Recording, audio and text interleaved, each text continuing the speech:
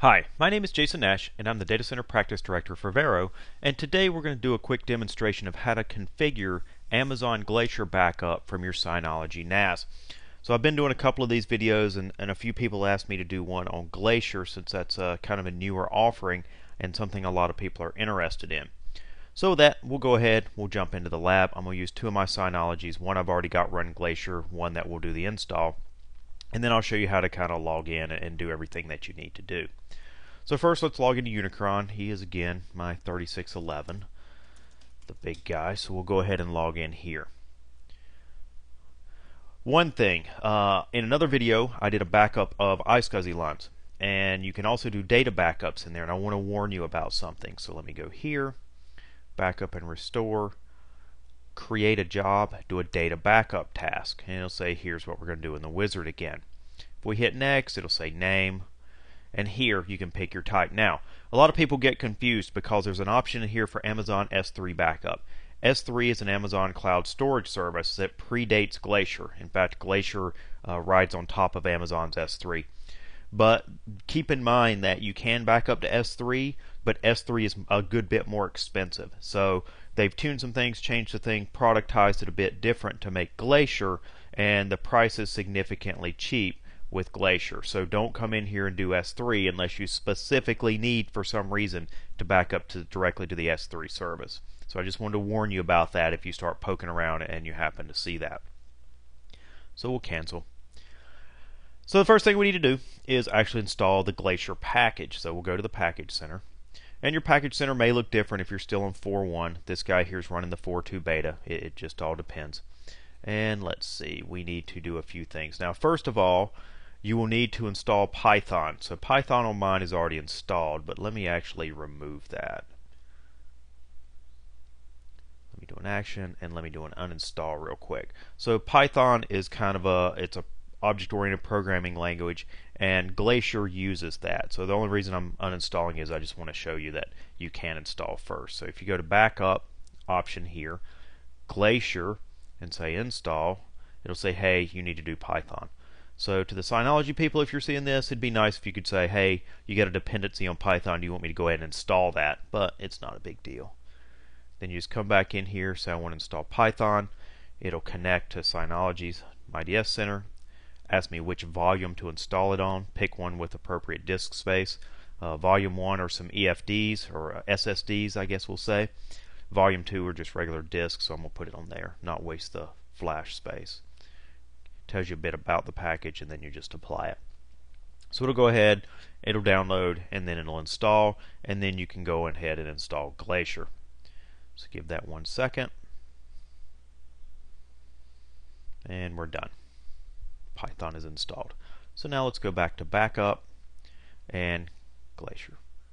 Again, the 4.1 package center isn't broken down as easy as this, so you may have to scroll down, but Glacier's in there as well. Same thing here, pick a volume for the install package. It'll tell you a bit. Go ahead and tell it to run after installation. You don't want to just install it, you want to be able to run it and manage it. So we'll hit apply. And it'll do the same thing. It'll download the Glacier backup package, install it, kick it off, and get ready. And it puts an icon right here in your main window for Glacier. So now let's jump over to the other one that I've already got it running on with some stuff to actually back up. And I'll go ahead and log in. We can see here I've already got Glacier running, and I've already got one job that's failed. It was actually trying to back up the iSCSI LUN backup files from the other video I did, and it didn't like some things that changed in the middle of the backup, so no big deal.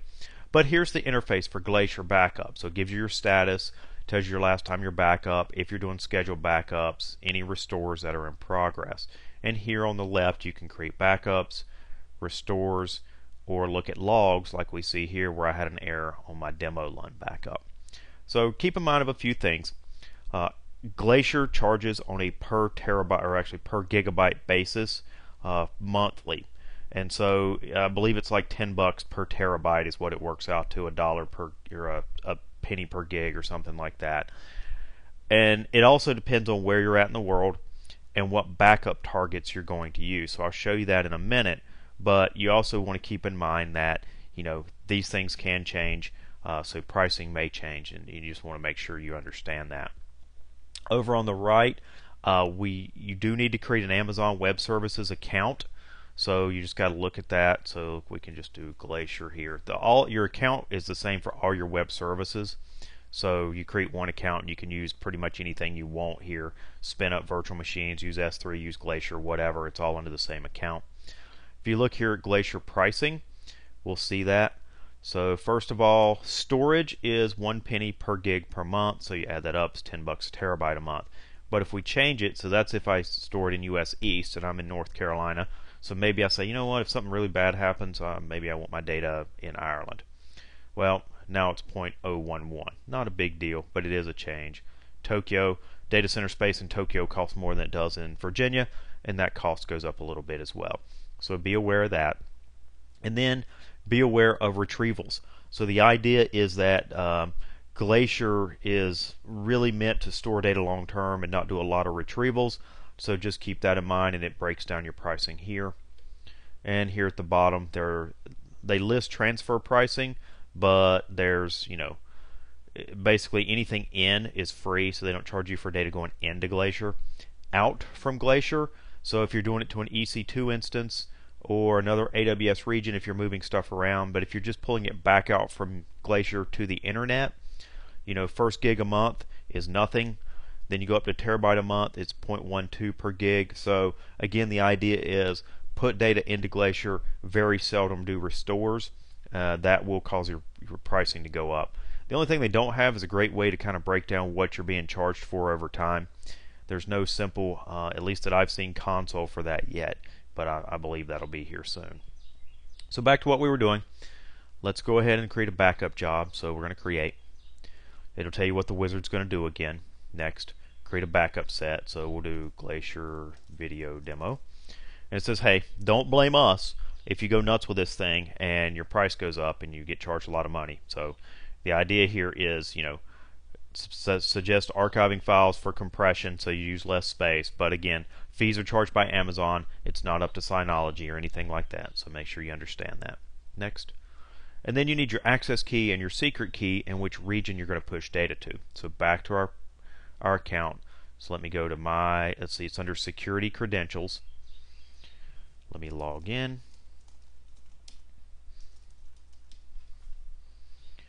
Now I'm going to show you my keys, and then I'm going to revoke them when this video is done, so I don't really care if you see them. But if you scroll down, you'll see access keys, and you'll see your access ID. So I'll copy that, paste that there, and then you need your secret key. This is the one that you shouldn't be seeing, but again, I'm just going to revoke it. Copy. Paste. And then I'll just do US East. Next. It'll confirm that, make sure the keys that you just gave it were correct, and then it says, what do you want me to back up? So I'll back up my Zerto directory. Next. And it says, do you want to schedule? This is just like the other backup videos and demos I've done.